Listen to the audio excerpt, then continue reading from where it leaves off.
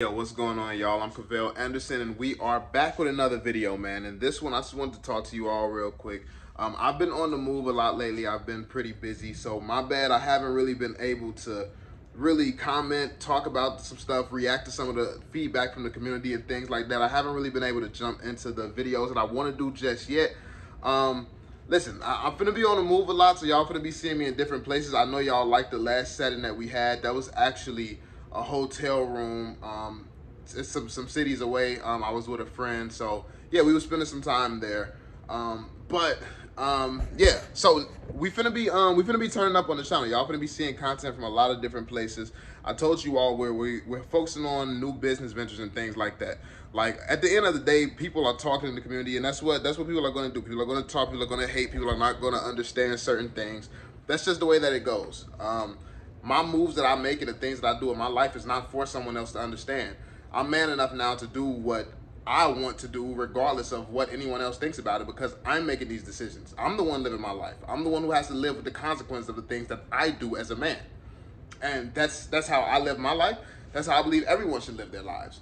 But I have no control over somebody's lives. If you want to watch someone and just follow what they do and think that that's going to work for you, you have to learn the lessons that comes with that by yourself. But I always advise against that. Never financial advice for me. I just tell you all what I do. I'm honest, I'm transparent, and I'm always going to be.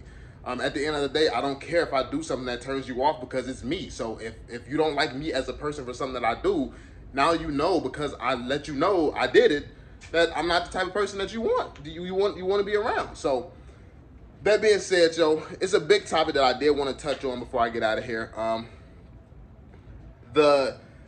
People have been asking me, is it still worth it to hold the VeVe collectibles? People have been speculating that I'm leaving the community, which doesn't even make sense whatsoever. Like, because if you think about this argument, I posted a little bit about it on Twitter, but the argument makes absolutely no sense, because all I did was just ensure that I have to stay in this project even longer than I had to before. Like, because if you actually think about it, the collectibles are going to blow up before OMI token does. The OMI token is literally going to take like 10 years to get to where I think that it's going to go. And even 10 years from now, that could just be at a few bucks. And I do believe that it will be a few bucks at least. But that's just me. Like, you got a lot of people. I don't debate the prices and things like this. I don't, like, if you have questions about why I feel the way that I feel, I'll let you know. But I'm not going to debate another man on their feelings. Like, you feel that I'm wrong. You looking at these charts, the numbers, they're saying something different. Totally cool. That's perfectly fine. I don't care how you get your convictions.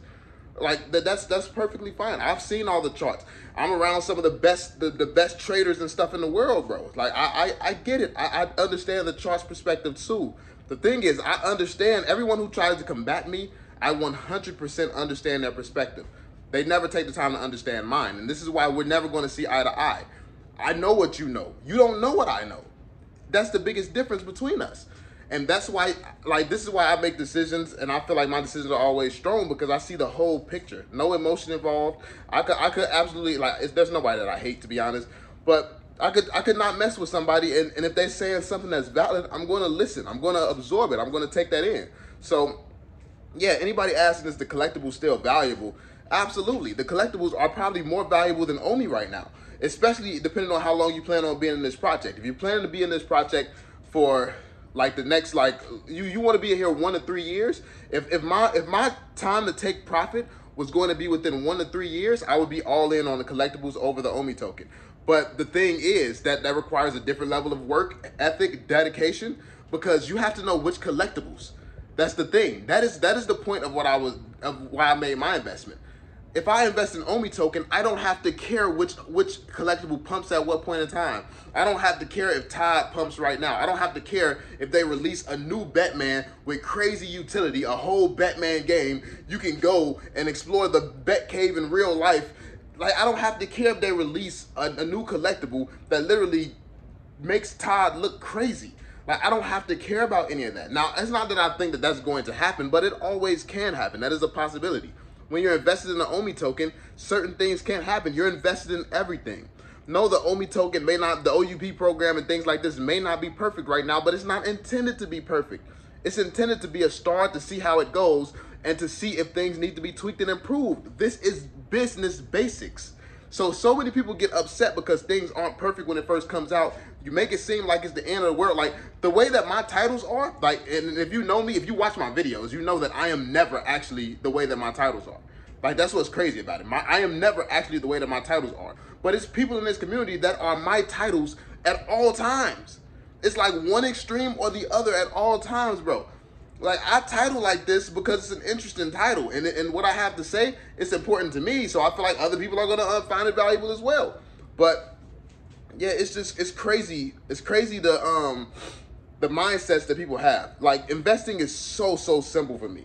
Like, every mistake that the team makes, people like to jump on it, try to tell them about themselves and things like that. For me personally, when I'm making an investment, it's simple. Do I trust the people?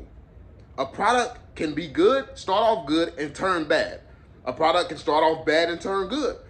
A product like that, you can make a ton. Like, it's so many different things that can go wrong or right with a product.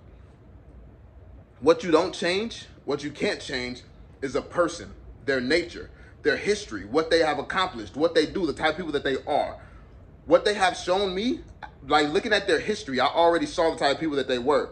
I looked at David Yu's history and saw that most of the companies that he's been a part of, he stays involved in these companies in some way, shape, or form, which means he does not quit something when he starts it.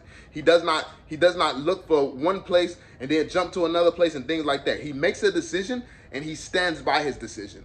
This man has done that his entire career. You can see it just by looking at his LinkedIn. Alfred Kahn, I mean, his resume speaks for itself. He has accomplished a lot. Like, he's generated what, 20, like for 25 years in a row, he generated $1 billion. It's like, he's the guy doing stuff like that. Like, when you look at this team of killers that you have over at VeVe, you can't help but be bullish. Now, if you're listening to a bunch of idiots who's crying about every little thing that doesn't make sense right now, that you can't get a full picture, you're not going to get the full picture when they're giving you half-assed information, and you're not going to get full information ever. And if you're still 2 years in thinking that a company is going to give you full information when they're still building and trying to figure these things out themselves, like, if you have never run a business, I will let you in on a secret. You have a business plan, but nothing in life goes according to plans. How many of you have made plans and the plan just gets executed perfectly every time? Stuff happens, bro. Stuff happens. This is business. This is basics. Stuff happens. But can you pivot? Can you maneuver? Do you quit, give up, or do you find a workaround? The fact of the matter is, it's not a lot of clarity around regulation. So even if VeVe is trying to make things right. They're trying to do things to get around the regulation, to give us something so that we can see and tell that they're working on it. What we have right now may not be the last and final thing, but it's something. They're showing us that they're giving us something, like with the OUP program and stuff like that, with the metaverse reveal, they're showing us that they have been working. And this is the stuff that I look at from an investor's standpoint. This is what lets me know if I want to be involved in the company or something. This is why I know that the project is going to be successful. I'm looking at what they're showing us, the action. Like, whether you agree that this latest OUP is good or whether you think that it's bad. Like, it doesn't really matter. They're working. They're doing this. It's getting done. That's a big deal. The fact that they're actually getting things done, and they have been getting things done for the longest. Every single problem that they've come across, you can blame them for the whole bot thing and stuff like that. Oh, it should have been better. It could have been better. Like, nobody's an expert on this space. Who would they have even hired to make sure something like that never happened? It's like, yeah, there's going to be some CEOs and stuff that would have caught that because that's probably their area of expertise. But I'm not going to blame them for not being experts at what they're not experts in. It makes no sense. That's like me getting something wrong about a collectible and people jumping on me as if I'm a collector. It's like, what? It makes no sense. I'm not supposed to know that. The stuff that I know about collecting, I've learned from the community. I've learned from just the little bit of research that I've done here. It's not my world. So, yeah, man. It's like people just need to really change the perspective and change the way that you look at things. I know I troll a lot. I talk a lot of trash and stuff like that. This is how I am. I'm that way as a person. That's how you grow up in Chicago, man. You grow up, when you grow up in rough areas, you're going to be different. And this is what I hate about people.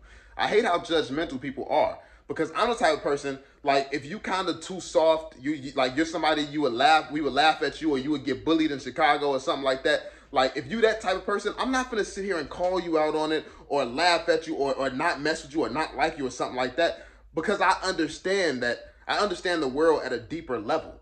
Like we're trapped in these environments. We gain our mindsets, our perspectives, and all this stuff from what we're around, who we're around, and some of us have not been exposed to anything better. Like racist, racist people are usually around other racist people, and that just shows a certain level of education is not there, or something happened to something happened between one person and another race, and they're just sprinkling it through their family bloodline. It's like I understand how petty the world is, how petty people are, and it's just being understanding, having empathy. So, yeah, I just I hate human nature. I guess I hate human nature. But I'm not gonna change. I'm gonna be me. I'm gonna have my fun. I'm gonna do what I'm gonna do, and I'm gonna keep growing. Like I don't like. I've matured where it matters. When it comes down to my business, my work ethic, my health, things like that, that's what's important to me. Like, I can troll on the internet all day long and know that I'm not the same person that I was, but I'll still talk trash in a heartbeat. Like, that don't matter to me. Like, it's like, that's just what it is. Like, that's just entertainment. That's like, when I get bored, that's just what it does. But in terms of the value, the true value in this project, in my opinion, is more valuable than ever before. They're constantly still continuing to prove everything that they have been saying since the day I invested in this project. They have done nothing but prove themselves to me time and time again. So how can I act like I don't believe in a project? The fact of the matter is, because the collectibles are more than likely going to be what pumps in the short term, I'm going to miss out on a lot of profits that I would have had if I would have just held. But that doesn't matter. I don't care about getting VeVe profits in the short term. This was never a short-term play for me. I don't care about that. I have an opportunity to build something that can make me money for a lifetime, regardless of my retirement plan, which is the OMI token. So yeah, this is what it comes down to. Now, I would not tell anybody to make the same decisions as me, because a lot of people's going to be pissed. Like, the thing is, if Secret Rare Spider-Man, like, that I just sold, if it went and popped up to like 30, 40,000 after the reveal of the metaverse, I'm not going to be mad about that. I'm not going to care, because I have enough confidence in myself to believe that I'm going to be able to make that in just the same amount of time. I'm going to be able to take this money that I have and make that same amount. I have that type of confidence. I can have that confidence in myself. Do you have that same confidence? Are you making these same moves? This is why you shouldn't follow somebody else either. This is why you shouldn't do what another man is doing, because you can't do what I'm doing. You don't know what I'm doing. Like, I can tell you, yeah, I'm starting a business. You don't know the inner workings of that. And even if you did know the inner workings, there's nobody in the world who does what I do like I do it. And that's just a fact. Like, that is a fact. So it's like, when I'm investing, when I'm thinking about what I'm going to do and the moves that I make, I focus on my strengths. I focus on my skills and what I bring to the table that no one else can bring to the table. And then I try to zone in on what will make me happy. What can I stay consistent with? Because starting something is easy. Finishing it, following it through, and like that's what's difficult. So you have to make moves and decisions that you can live with. You won't have regrets. You'll only have lessons. Because the fact of the matter is, maybe this stuff pumps up so high in the short term where it's like, man, if I would have sold that a month later, if I would have sold everything a month later, I would have got 10x more. Man, maybe I should be a little bit more patient next time in the future. Like that's how I'm going to look at it. Maybe did I need to start that business right then? Like maybe that's how I look at it, but I'm never going to be like, man, oh my God. I'm going to really analyze it. And then I'm going to probably still come to the same conclusion that I don't care. I don't care about that. VeVe is retirement for me. It's always been retirement for me. But because over these last 2 years, we've had new information, like now we know they're going to be dropping nonstop insane drops. We know that these licenses are are going to other platforms, making their own platforms, dropping different forms of utility and things like that. This is added risk. This is added variables to track. Now we know regulations are going to be coming down hard on NFTs. Excuse me, y'all. I'm still a little, got a little cough. We know so much more. And this is the problem with you people who never change. Those of you who never change, you don't grow. You don't grow. Like, all this information that came out for 2 years and ain't nothing about you changed. How? Why? What's the benefit of that? What's the value of that? You think the person that you work, like VeVe has changed in the last 2 years and you haven't. Yet you'll criticize everything VeVe does, but for 2 years you've stayed the same while VeVe has constantly progressed and overcome obstacle after obstacle after obstacle. All the doubts, all the hate, they've overcome it all. And you've stayed the same. That's what it is with this community. Growth. Growth and progression is something that a lot of people don't do, so it's something that a lot of people don't understand. Take the time to really believe in yourself, to really see how important you are, because it should be you over any investment. The fact of the matter is, you can keep making money. You can make more money. No matter how much money you're making right now, if money is your goal and objective, you can make more money. If you're just chasing fun, a good time, you just love the community, do that. It's like people in this community can't just do what they love because they spend so much time focusing on what VeVe's doing. And that's exactly why I sold my collectibles too. I'm not gonna hold something that I'm not even watching. If I'm not watching I have not opened the VeVe app in so long. If I'm not even watching this, how can I feel confident about the market, the way the market, the way the market's moving, with all these added risk, with all these added variables and things like that? If I'm not even finna watch that, why would I'm not gonna feel comfortable holding that. Now, crypto, I understand it. One thing that is absolutely guaranteed, without a doubt, is that if VeVe is around, the OMI token will be burning. It will be deflationary. The OMI token is going to go up in value. That's the only guarantee that we have. The collectibles, some of them will be valuable, some of them will be trash. VeVe is planning to release tens of thousands, hundreds of thousands of NFTs, hundreds of thousands of collectibles. And some of these collectibles will be the same things over and over, but with new added utility. I don't know their plan, I don't know their strategy, and I have no intentions of crying to them, trying to ask them, oh, are we going to get another Todd type Batman? Are we going to get another Batman that maybe has a ton of utility in the future? Are we going to get a Spider-Man that has even better utility? It's like, I'm not going to be sitting here, like, I don't care. Do what you do. I'll invest in the OMI token, what I understand, and we'll leave it at that. I'll invest in every single NFT at the exact same time using the OMI token. That's it. It's really that simple.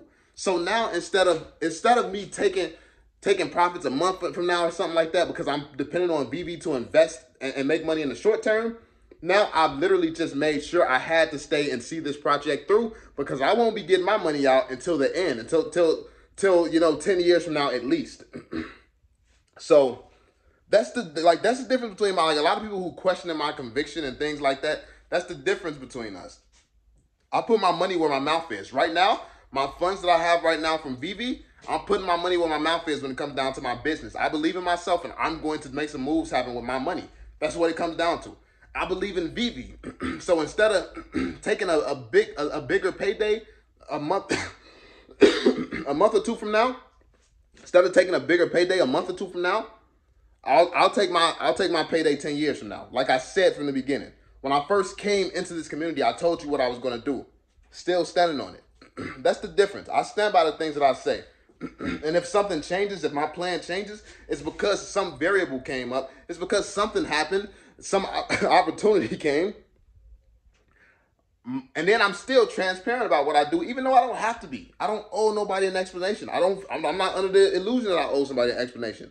But I make these videos and talk to you all like I do to help you, because I never had nobody to help me. I never had nobody to understand the things that I'm trying to do, the things that I'm trying to build. And if you've been on my channel, you can't say you never had nobody to understand.